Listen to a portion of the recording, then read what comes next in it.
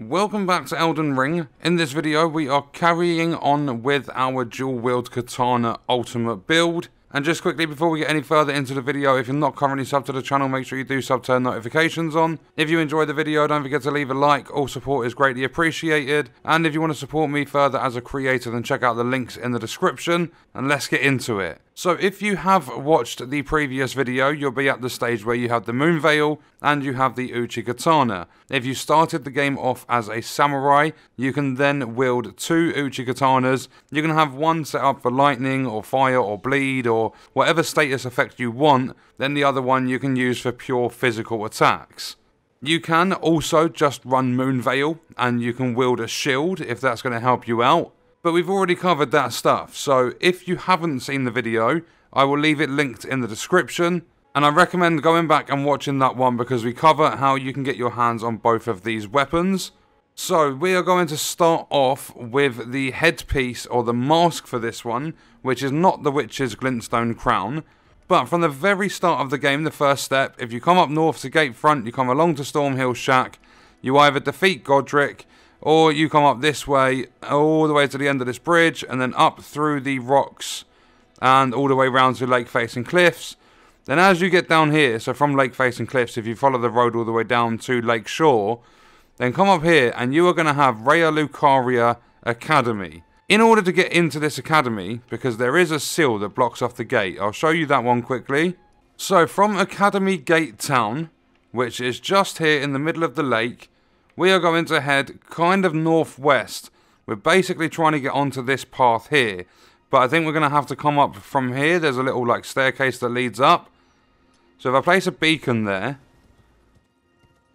If we head over that rooftop, we come along here. We just keep following it. There's going to be a site of grace there as well. So you can save a checkpoint. There we go. So from here, if I get rid of that beacon. And then I come up here, ignore all the enemies. Then when you get to the very top, if you just carry on following this round to the north, ignore that fire thingy. Then when you get up here, you're going to see the massive seal that blocks this gate off. You're also going to see a site of grace. In order to break this seal, or at least get past it, what you need to do is head over to the west and come to Temple Quarter. When you are at Temple Quarter, if you head up north and you come past all of these scarabs, there is going to be a massive dragon. You can either take the dragon down or you can make your way past the dragon. So if we look on our map just very quickly, you are going to see we are in this rock formation that's here. Over here, there's going to be a corpse. There's a few drops here, and one of them is going to be the key that breaks the seal and lets you enter the academy. What you then need to do is make your way through the academy until you get to the debate parlor. This is going to be a boss fight to take down the boss. So when you are here, you're going to head north and just keep running. Then what we are going to do is when we get to the top of these stairs, we're going to head left. If you want to get to the Grand Library, it's up over there on that spiraling ramp. And what we're going to do is come up here. We're going to make our way up these stairs. Just try and ignore all the combat. And then jump over this left-hand side. Then run up these stairs here. Try not to die. Then you can grab this bit of loot, which is a level 3 golden rune, and jump onto this rooftop here. When you're on this rooftop, you're going to want to run to your southwest. There's going to be an enemy here, or maybe a couple, so we're going to quickly take these out. If it lets me slice them.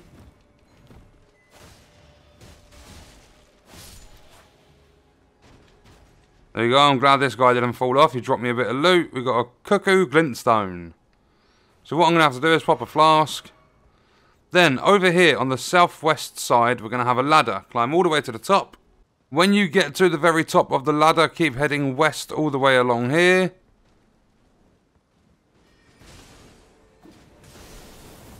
And just be careful of all the enemies.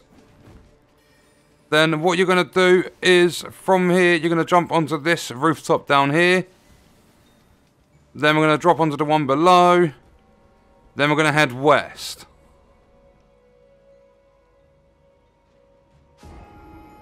Make sure that you run and jump from that point.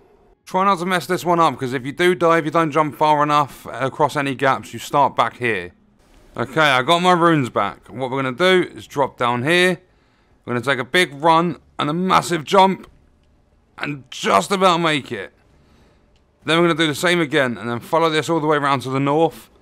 There's going to be an enemy that comes in and tries killing you. Then from there, you're going to run straight into here, because there was an enemy. There he is. He keeps shooting me. But when you get in here, you'll see the broken floor. And you just want to drop down. Make sure that you stick on the wood. You're going to see like a crystal crab. And once you kill him, you are going to get the Lazuli Glintstone Crown. So if you compare the one I'm wearing to the one we've just got, the Witch's Glintstone Crown boosts your arcane and your intelligence. If you look at my stamina, 82. You're going to need a lot of stamina with dual wield katanas. But if we have a look at Lazuli Glintstone Crown, we're going to lose the arcane, we're going to lose a little bit of health, but our stamina goes up 19 because our dexterity is being boosted by 3, and my intelligence has already been boosted from 60 to 63 because of this one, so the Lazuli Glintstone Crown does the same thing. So you're getting 3 dexterity, 3 intelligence, at the cost of a little bit of your HP. I say a little bit is like 200. But that's the sort of risk you've got to take, especially wanting to run this sort of a build. And I mean, now we look like an even bigger idiot. So the next thing we're going to do is get our hands on Terra Magicus. If you drop to the very bottom of that tower, you'll also get a level 4 Somber Smithing Stone. And you'll even get some crab eggs if you're lucky. At this stage, once you drop to the bottom and you've grabbed your crab eggs and the Somber Smithing Stone, if you come outside, there's another crystal crab. And if you kill the crab, you are going to get the Twin Sage Glintstone Crown. So it's from where we drop down to get the Lazuli one. Drop all the way to the bottom. Pull out your bow, and you're going to get the Twin Sage one as well. If you want that one, it's going to put your health back up, and it's going to boost your intelligence by another 3. So it's a 6 intelligence boost, but you won't have the extra dexterity, and you're going to need that with this katana build, purely because of the stamina. What you're going to do is, back where the dragon was to give you access to the academy, if you keep heading over northeast, you will eventually come across a cave that is going to require, so you'll see it's here, it's Academy Crystal Cave. Just behind all of these scarabs, you are going to need 2 stone sword keys. Once you have them, enter the cave. You are going to come across a site of grace. So make your way through this cave.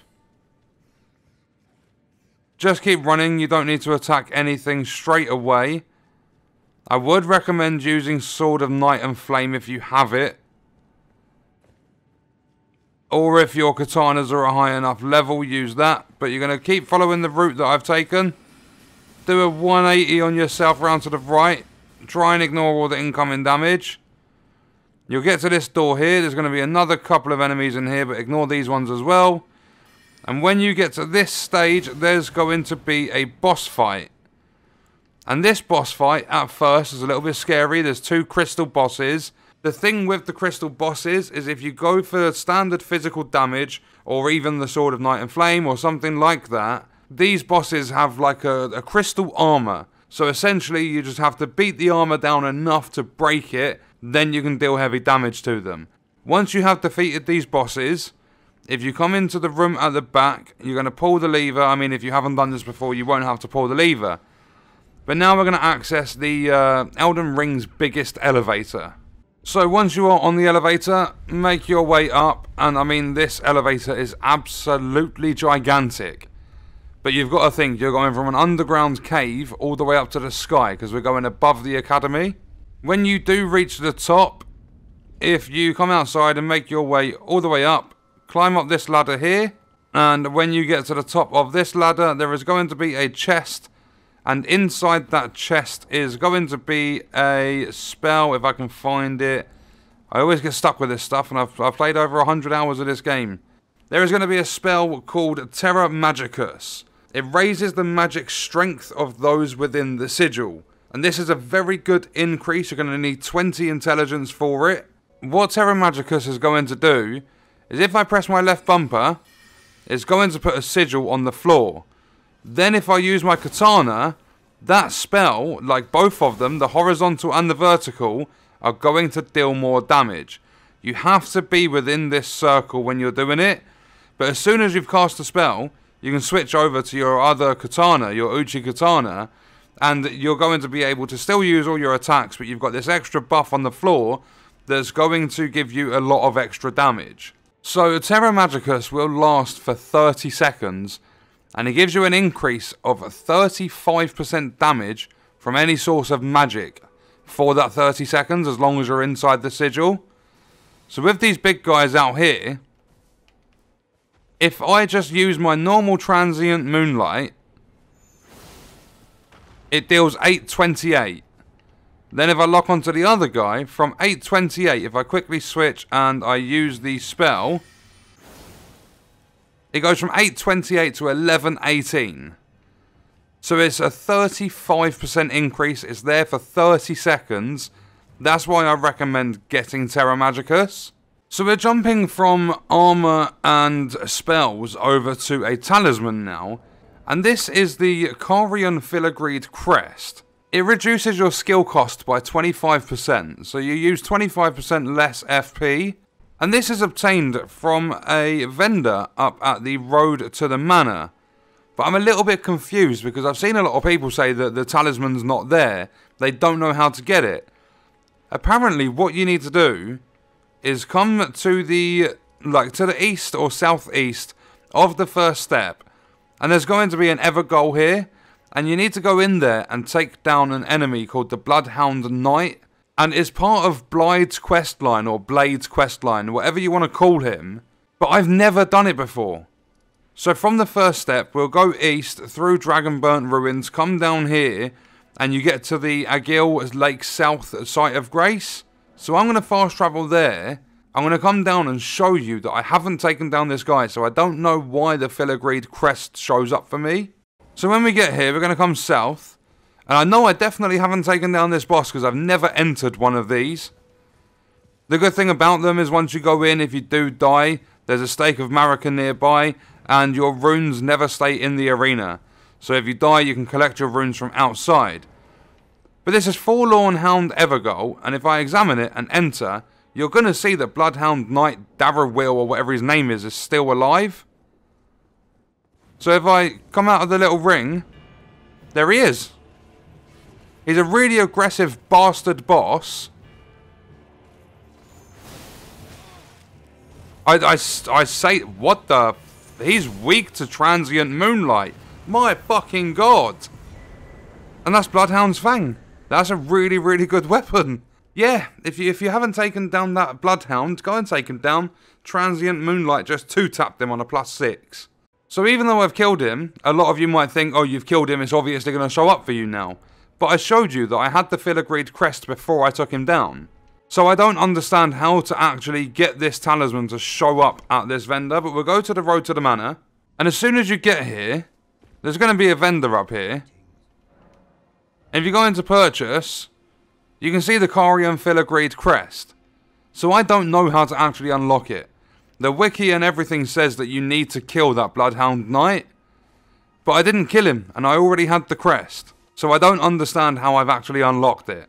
But if it is the case of it not showing up for you, kill that Bloodhound Knight. Then come to this guy up at Road to the Manor. It's the top side of the lake. And once you get here, you'll be able to purchase it off him for 5,000 runes. And what we're going to do is leave the video there. Let me know your thoughts and stuff about this in the comments, and I'll see you in the next part of this build. I hope you guys enjoyed it.